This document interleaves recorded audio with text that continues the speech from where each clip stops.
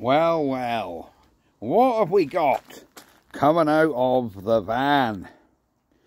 I think it's a new donation. Ha! Welcome to the man cave. Let the games begin.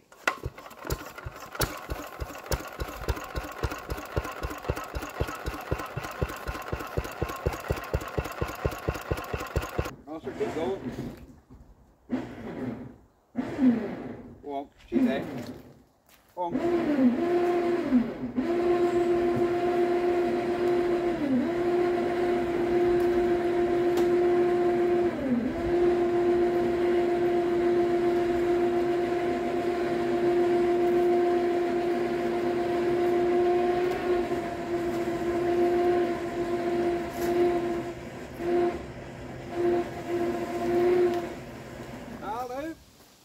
Marvellous.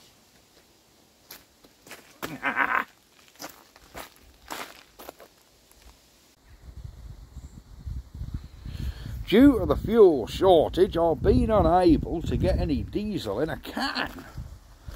So, yeah, but when we can, pardon the pun, when we can get some diesel in a can, we'll put it in, we'll put a fuel in on here, bleed her up on the injectors, wherever the injectors are. Oh, they're under there, look. And we'll give this thing a crank and see what it does. So yeah, let's just see if she'll crank over by hand. Right, I think, oh, she's compressed.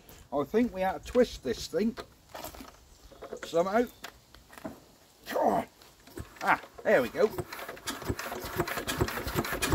Oh, yeah, she cranked. Oh, back at me. She's going to take some starting. Yeah, she is going to take some starting. But yes, we're there. Right. Hope you guys like the new man cave project.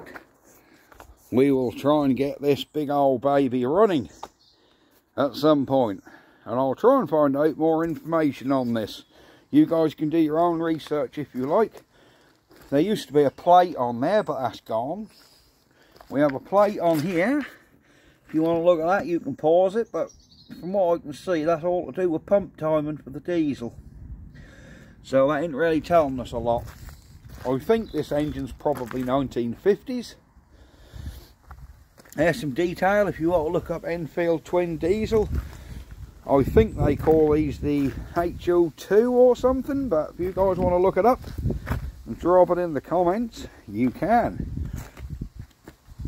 Say she's air cooled, twin cylinder, and yeah. Right, I'm going to leave the video here. Oh my god, I'm meant to be getting smaller engines and I end up with a thing like that. What an absolute beast. Right, see you later guys. Bye bye for now.